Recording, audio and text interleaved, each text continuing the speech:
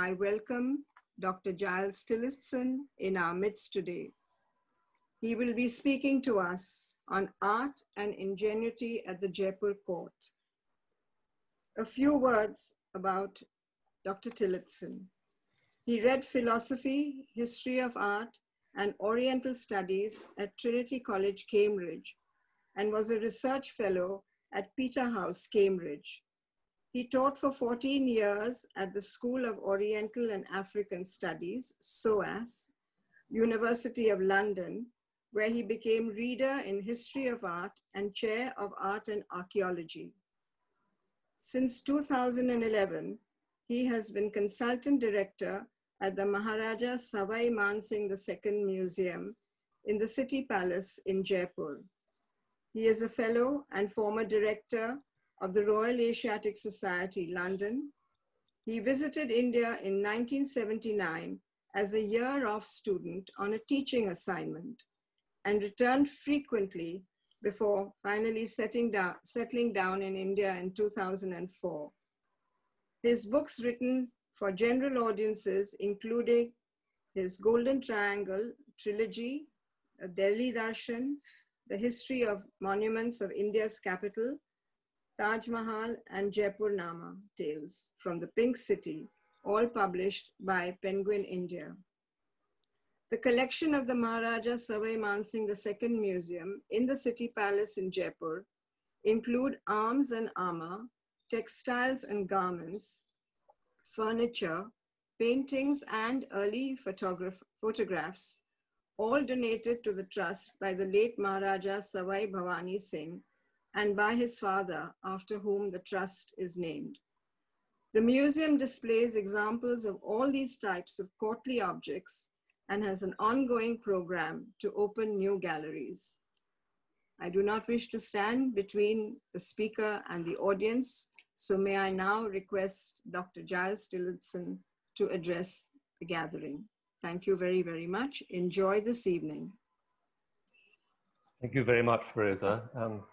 Jason, could you get someone to start the PPT for me, please? 5 seconds. Okay.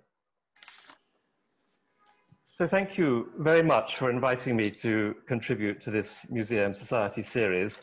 My condolences on your loss. I didn't have the privilege of meeting the late Mrs. Mehta, but I hope that she would have approved of what I'm about to present.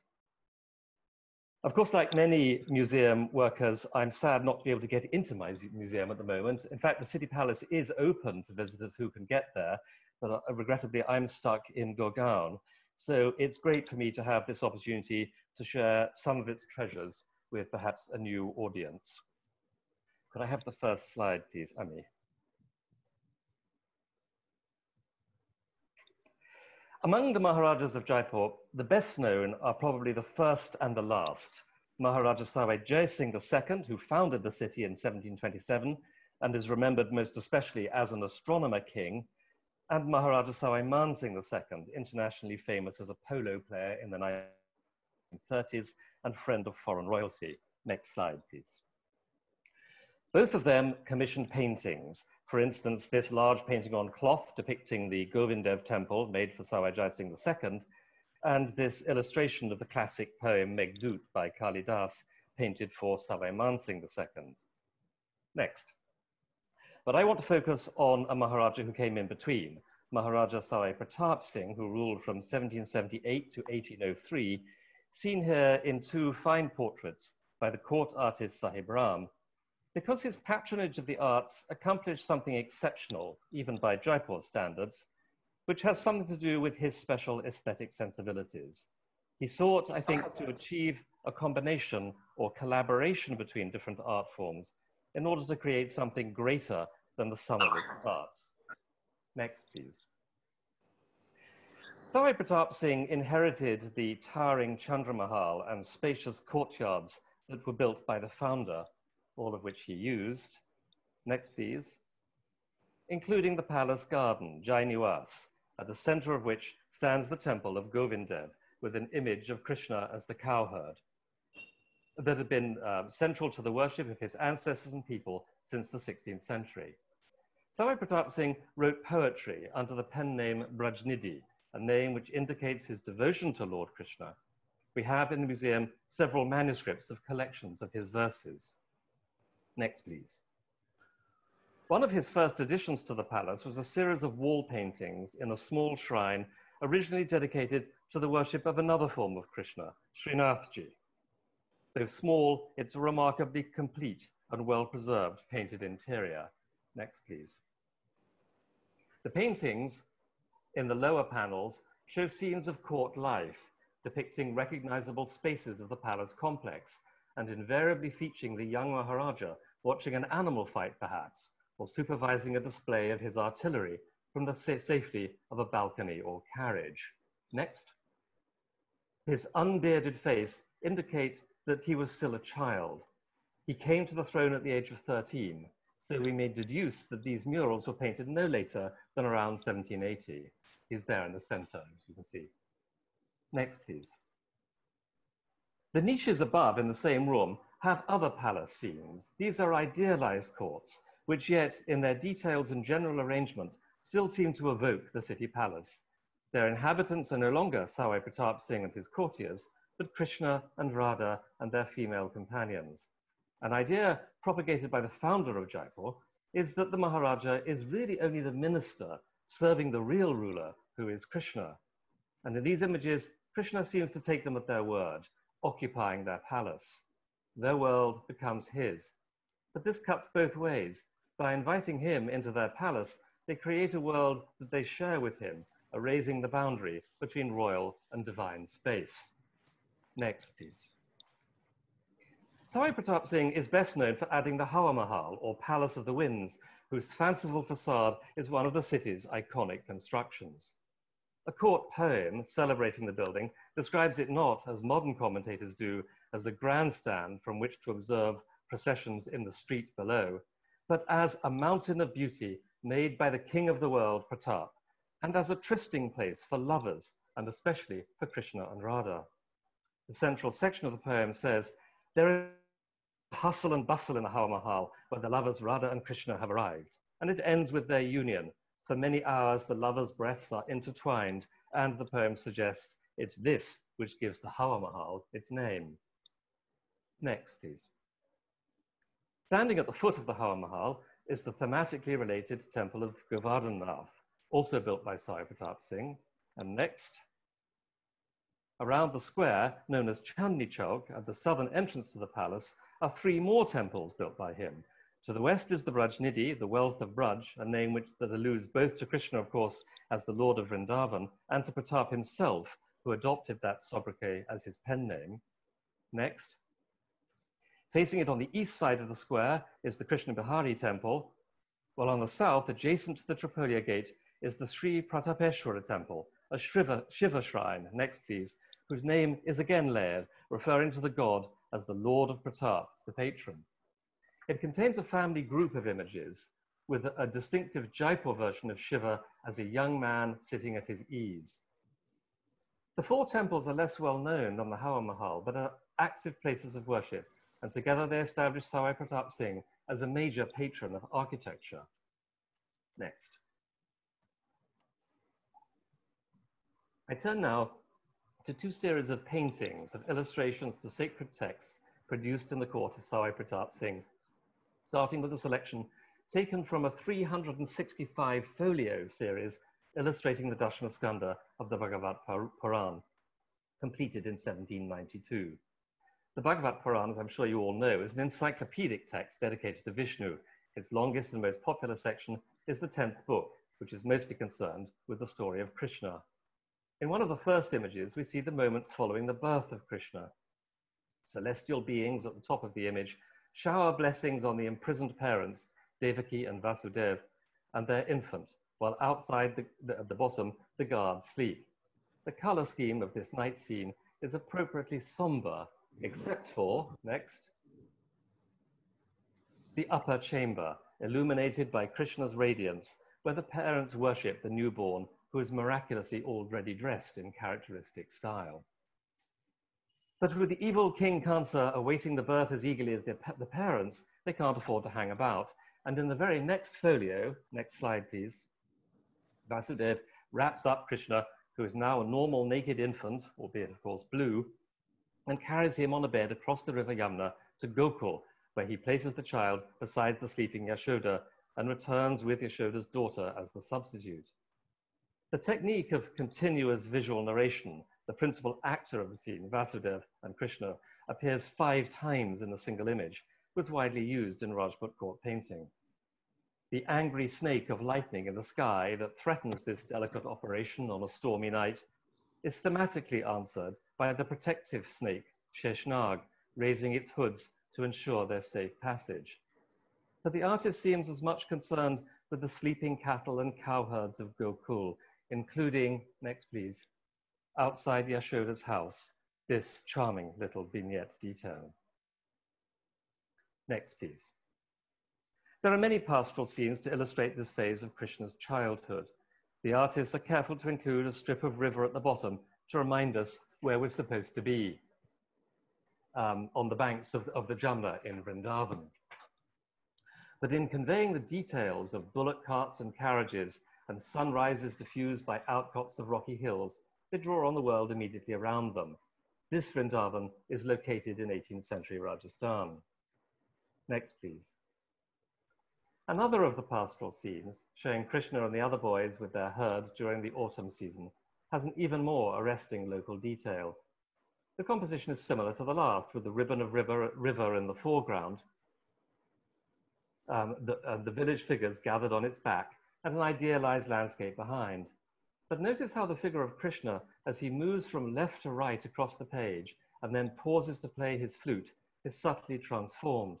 He starts out on the left as Bal Gopal, the companion of Baldev, but he comes to a halt as Govindev. Next, please. In the detail where he plays the flute, he is very distinctly depicted as the image in the Govindev temple located in the garden of Jaipur City Palace. The artist is reminding us that Krishna's home is Jaipur, quite as much as Vrindavan. Next. There are similar regional references in the artist's depiction of architecture. Several folios are devoted to the story of Sudama, the childhood friend who goes in search of Krishna, having fallen on hard times. Here he reaches Krishna's palace at Dwarka. The diminutive and obviously impoverished Sudama is shown passing through the outer courtyard of the guards at the bottom and through yet more gateways in the center of the image. Next, to be warmly embraced by his old friend Krishna and to have his feet bathed while he's seated in a splendid pavilion. The layout of the palace, its architectural details and decorative elements are generic, but the artist knows about them because his patron occupies a palace of this type. The artist frequently visited the palace to observe and record its rituals and festivities. So it would be an easy matter for a Jaipur artist with no ambition to convey a sense of antiquity or of the past to conjure a palace for Krishna. All he had to do was model it loosely on the city palace and add more gold. I've been calling the artist he, but in this case we know his name, Saligram. While the majority of the folios bear no artist names, about a third of them are attributed to individuals.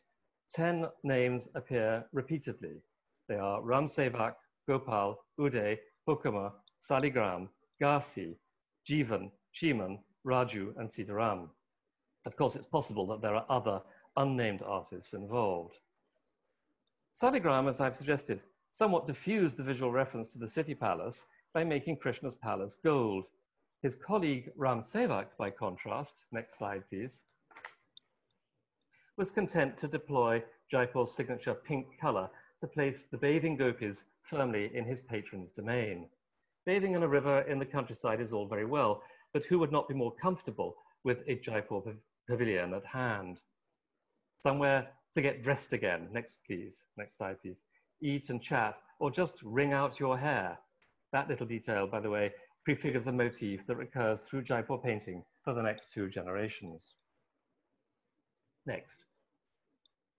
A little bit of Jaipur architecture, the corner tower of a garden, turns up in the depiction of the rainy season, but this folio is much more remarkable for the treatment of the landscape. Curling monsoon clouds mass over distant rocky hills, from which rivulets weave their way down into a flooded plain. In the foreground, peacocks and a monkey clamber over rocks, while other birds explore the banks of a stream that winds past the cattle into the middle distance. Krishna and his companions are mere adjuncts in a painting that is more about landscape than it is about them. Sadly, this painting carries no attribution, so for the moment, let's call its painter the master of the meanders. Next, please.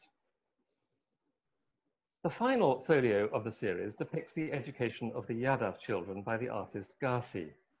In the right foreground, beyond some well-tended flower beds, a large assembly of brightly dressed young people, boys and girls together, are seated under a scarlet awning stretched over a platform or terrace in front of an elegant building that includes a shrine to Ganesh. Many are hard at work, reading or writing on slates. The gold and purple embroidered chicks between the arches, repeated on the roof pavilion, add to the sense of splendor and privilege. A similar scene plays out in front of the building immediately behind, and across the broad and well-swept street, other groups cluster in front of grand mansions that recede into the distance towards a gate. Beyond that lies a vast city, ostensibly Dwarka, with temple towers rising amid the houses, and here and there a tower reminiscent of Jaipur's famous Isar Lat. Beyond the city flows a broad river, dotted with vessels and bound by the distant bank. All of this is shown in an aerial perspective that is almost unprecedented in Rajasthani art of this period, and which suggests an acquaintance on Garci's part with European art that must have been direct, not second-hand, through the Mughal encounter. The view resembles topographical depictions of European cities made in the same century. If in our mind's eye we replace the temple towers with church spires, we would have a pretty convincing contemporary view of Vienna, with the Danube flowing by. But what was the source of such a visual scheme? Next, please. A likely source is Haussmann's Grosser Atlas, published in Nuremberg in 1725, a copy of which was presented to Sawai Jai Singh by the Jesuit community in Jaipur. It's still in the collection. It includes, among many other images, views of urban Nuremberg. Next. And aerial views of many cities in Europe. No image in the atlas is a precise match to Garci's painting, so if this is indeed the source, then rather to his credit, Garci has not copied or adapted a specific view to his new purpose, but has instead assimilated their mode of viewing. Next, please.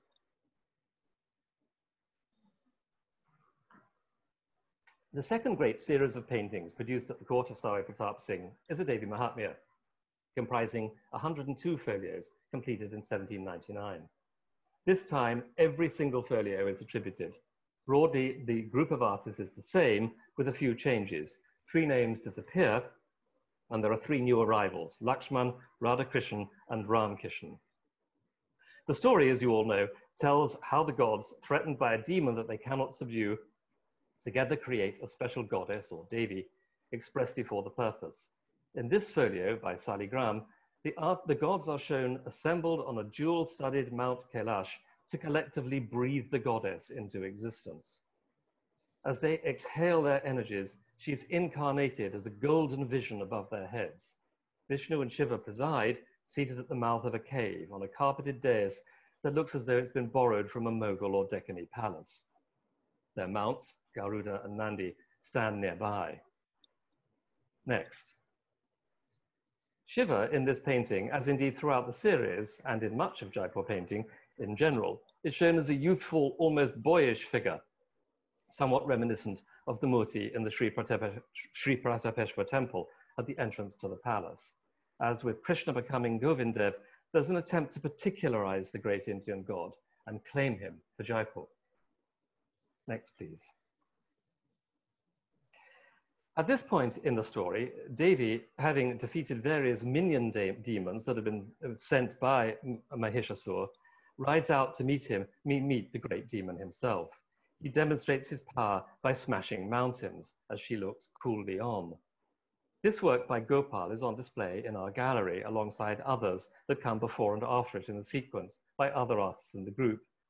Comparing them, it's obvious that the artists who worked on this series had a meeting in which they agreed certain details: the style and color of Devi's helmet and clothing, the saddlery of her tiger, and the design of her armaments, and so on. And then they've gone away and used those details, each in his own way. Stylistically, they're very varied. Unlike some others in the group, for example, Gopal seems to have been taken by the passionate manner of depicting hills, something he could have observed in Mughal paintings belonging to the Maharaja. Next. Jumping back to the beginning of the series, this folio depicts King Surat being advised by a sage to worship Devi in order to recover his wealth. Surat was supposedly an emperor of ancient Bengal, but there's no attempt here to convey a distant past or realm. On the contrary, the repeated figure of Surat seems to be modeled on Sawai Singh. The artist is painting his patron into the narrative.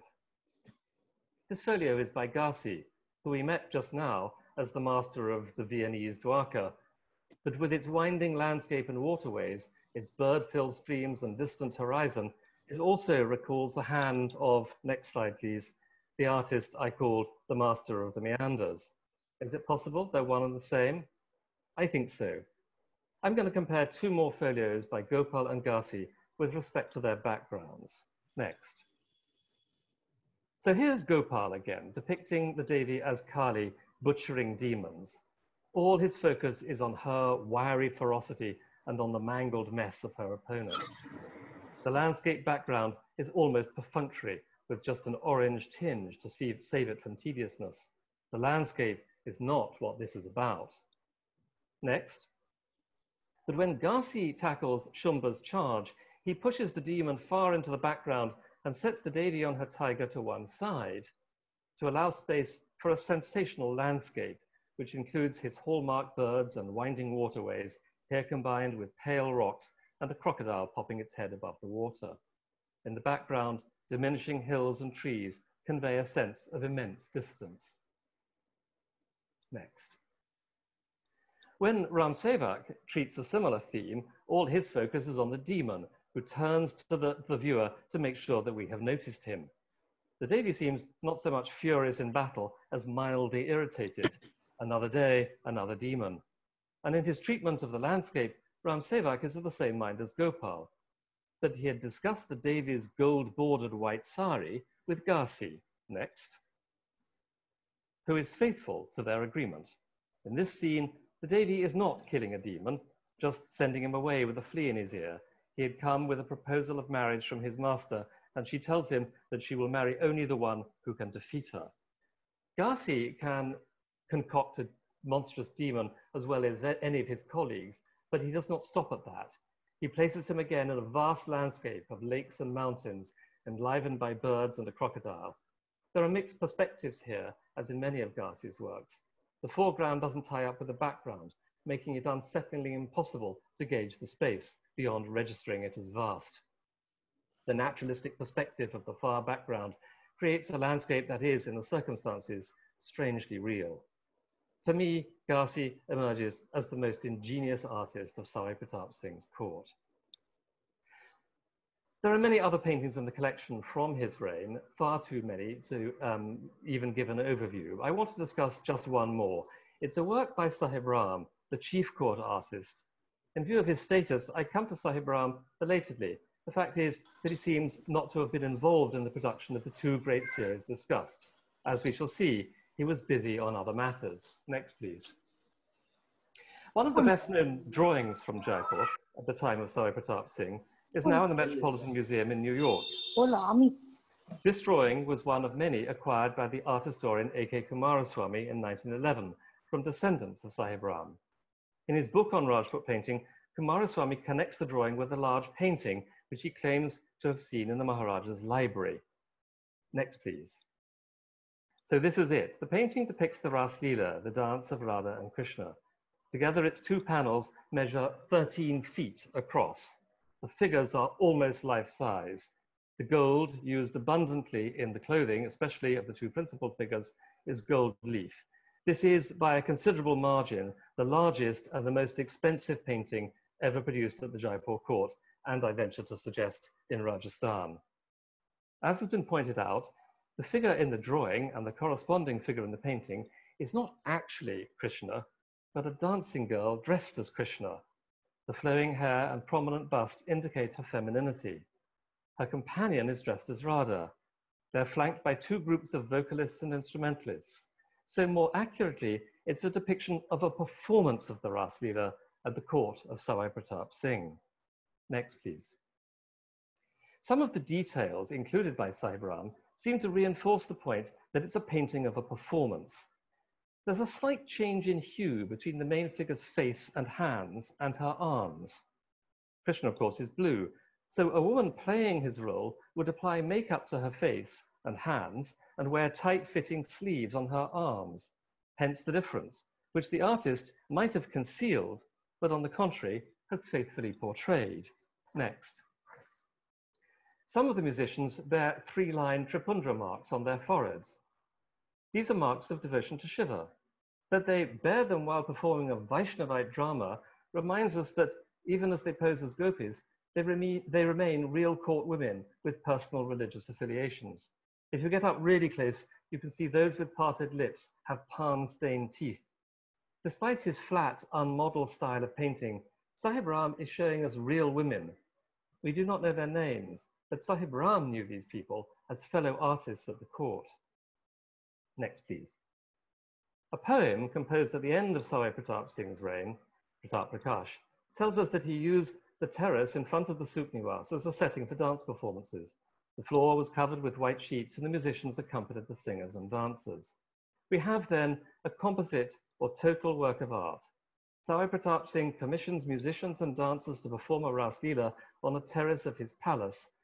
He commissions his court artist to make a depiction of the performance to complement it, and he composes a poem declaring that Krishna's home in Jaipur is the Chandra Mahal. Architecture, music, dance, painting, and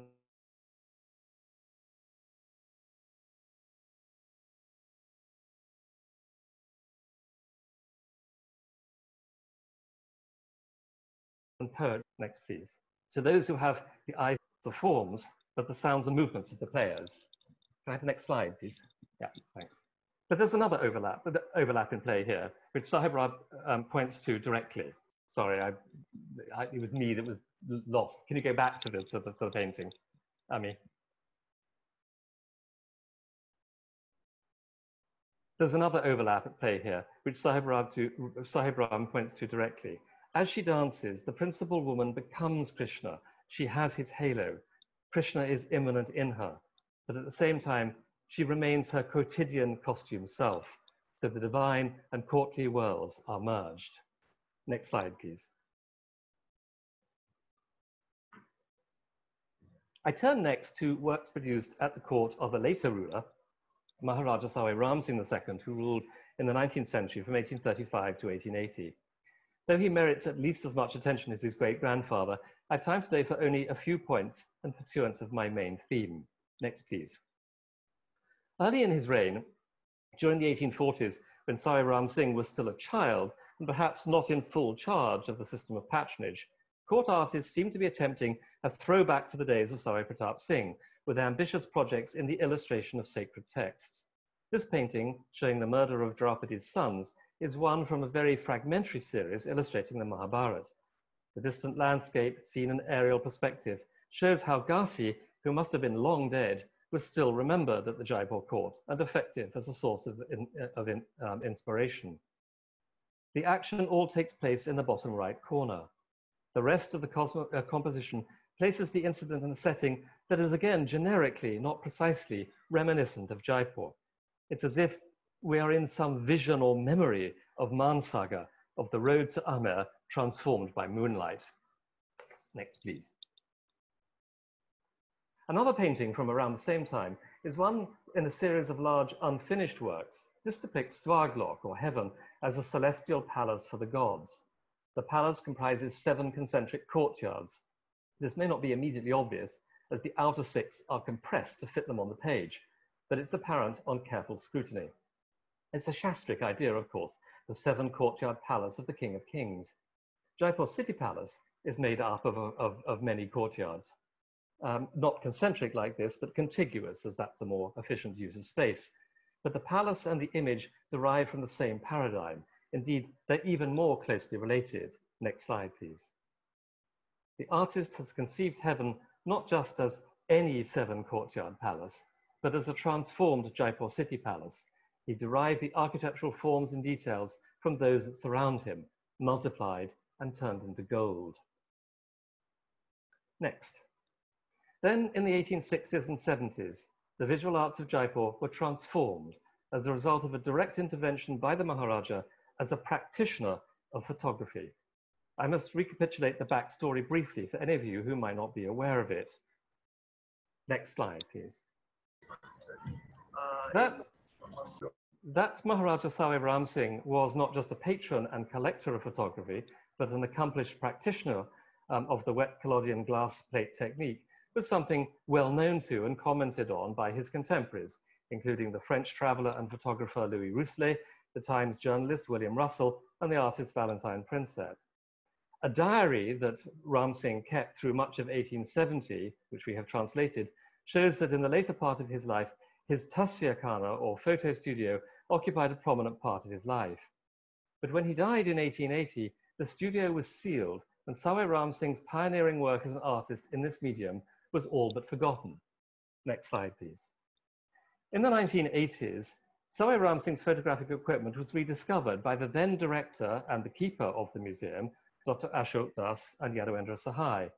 They printed and displayed enlargements of some of the photographs and published articles and a short book, attracting the attention of specialists in the history of photography in India as diverse in their approaches as John Falconer, Chris Pinney, and Gayatri Sinha. Next, please. In 2012, we made digital copies of all 2,000 glass plate negatives in the collection. We're not able to put them online, but it greatly facilitates studying and reproduction. In 2015, we included the selection of 50 of Sawai Ram Singh's portraits and landscapes, alongside some of his cameras and works by his contemporaries in our new painting and photography gallery in the museum. Please do go and see this gallery if you haven't already done so when you're next able to travel. Next slide, please. The essay in the accompanying catalogue, written by my colleague, Mrinalini Venkateshwaran, represents what is, for now, the current state of our knowledge. There are challenges in moving knowledge forward, and there are some major questions which await answers. Next slide, please. Dr. Das and Sahai mentioned discovering thousands of Sawai Ram Singh's prints. Today we have many prints by other photographers of his time, including Bourne and Shepherd and Naladin Dayal, but there were none of his own when I joined the museum in 2011. So when and why were the prints dispersed? Not all of the negatives in the collection are by Sawai Ram Singh. A handful are signed by other photographers such as T. Murray and J.E. Sachet, fellow photographers that we know he met. He seems to have persuaded them to part with negatives for his collection. So exactly which are by him and which not? Have some of the negatives been dispersed too, like the prints, or even destroyed? With the help of a local collector, we've recently found evidence for this, not negatives, but vintage prints, whose context points firmly to Sawai Ram Singh, but for which we do not hold the negatives, so somebody else does. Who are the unidentified sitters in the portraits? Sahai names several in his book, and Dr. Das tells us that some of the women were Maharanis, but they don't tell us how they knew. The website, Getty Images, has several photographs attributed to Sawai Ram Singh, but on what basis, we can only guess. Next, please. There are more such questions, but we're developing strategies to answer them. We recently collaborated with Rehab Alana of the Al-Qazi Foundation to display a selection of 125 images from the archive at the Government Art Institution in Jaipur, Jawahar Kala Kendra, and later in Triveni Kala Sangram in Delhi. This complements smaller but similar collaborations, such as with the Science Museum in London and with the Vancouver Art Gallery. Each time we put Sawai Ram Singh into the public domain, people with specialist knowledge come forward to contribute information and ideas. In this way, we will correct our errors and plug the gaps. But that's ongoing, and it's too early to report success. I want to focus on just one aspect of Sawai Ram Singh's work, where I feel I walk on more solid ground, his images of buildings in and around Jaipur. Next, please. There are nearly 200 views of Amer in Jaipur by Sawai Ram Singh in the collection. Some direct our attention to places that he might be thought obvious, but from an unusual perspective. His view of Sawai Pratap Singh's Hawa Mahal, already an iconic building of the city, photographed by others, such as Colin Murray, working for Ball and Shepherd, is not the standard uncluttered picture postcard view with the open space of Bari Chopar in the foreground, but one where the Hawa Mahal is pushed into the background and our eye is detained by a stonemason's yard. We may think that Jaipur is picturesque. Sawai Ram Singh seems to tell us that he thinks of it as a work in progress. Next, please. Another distant view of the Hawa Mahal looks at it from behind so that it's set against the hills of Galta. The high vantage point used here is the clock tower that Sawai Ram Singh himself had built in the outer courtyard of the city palace. This viewpoint prompts a series of distinctions. It's one thing to photograph a building as we might photograph the Taj Mahal, or indeed Sawai Ram Singh might photograph a palace in Lucknow. It's another thing to photograph a building that you own, as we might photograph our own house, or Sawai Ram Singh might photograph his palace. Next, please. There's an element of the proprietorial gaze that's only enhanced by the elevated viewpoint, in this case, the top of the Isalat on Tripoli Bazaar. Sawai Ram Singh here surveys his domestic domain, from the Zanana beneath his feet to the Jal Mahal on the distant lake. Is it too far-fetched, by the way, to think that he too was inspired by the paintings of Ghazi in his collection? But to pursue my distinctions, next please. It's yet a third thing and distinct thing to photograph a building that you yourself have caused to be built. Sawai Ram Singh did this repeatedly. Here is the clock tower that he had earlier climbed to photograph the Hawa Mahal, now presented as the main subject. Next, please. And here is Mayo Hospital, commissioned by Sawai Ram Singh, designed by Dr. de Feybeck, completed in 1875, and named in honor of the Rajput-friendly Viceroy, Lord Mayo. The hospital occupies part of the public gardens, Ram Niwas Bagh, which Sawai Ram Singh also commissioned and named after himself. Mrinalini has suggested that such images of works accomplished, and there are many more, including of the garden, are the princely state counterpart to images by colonial photographers like Ball and Shepherd depicting great imperial works like steel railway bridges over rivers. Rehab invites us to read them as chapters in a visual autobiography, another form of self-portraiture, if you will. I see them as doubling the creative act. You build a building and then you photograph it. Photography and architecture must merge. It's as though the building is only truly complete once its builder has photographed it. It's the counterpart to Sawai Pratap Singh commissioning a poem about the Hawa Mahal. Next, please. Sadly, Sawai Ram Singh did not live to see and photograph his greatest architectural commission, the Albert Hall, completed after his death in 1887. But he did photograph what must surely be its foundation-laying ceremony in 1876. Next, please. Work on Sawai Ram Singh's oeuvre is ongoing. Others took to photography in his wake, and other kinds of merger were attempted, notably with painting. In some studios in Jaipur, the roles of painter and photographer overlapped, for example, in the production of painted photographic portraits, a genre that continued through the next two reigns. So I end where I began, with an image of Maharaja Sawai Man Singh II. But I hope I've persuaded you along the way that two of his predecessors, Sawai Pratap Singh in the 18th century and Sawai Ram Singh in the 19th, were more than great patrons of courtly art. Each was also an artist in his chosen medium, and the collaborations that they promoted between the artists were ingenious and even visionary. The works from the reign of Sawai Pratap Singh that I've shown you point to a conscious attempt to display a range of arts in creating a coherent self-referential world, a space where the gods come home to a landscape full of the recognizable palace courtyards, painted walls, and tapering towers of Jaipur. And the presiding hero, moving from mural to manuscript, is the king. I still wonder, is this different in degree or kind from what was going on elsewhere? And what was its wider purpose? Was it an attempt to escape the reality of politically unstable times by creating an alternative world of art, a Pratap Leela played out under divine protection? Sawai Ram Singh lived in more secure times when the kingdom fell under the protection of the British Raj. But in that context too, if differently, he faced the challenge of asserting meaning and power. And he seems to have aimed at something comparable, creating both in reality and through his photography the model of a modernizing, rebuilding state presided over by a multifaceted king. Last slide, please. I hope it's also apparent that this evening I've been the spokesperson for a team of curators and conservators who work together to build our understanding. Even so, I feel we're still only scratching the surface. I've already pointed to gaps in our knowledge of the photography of Sawai Singh.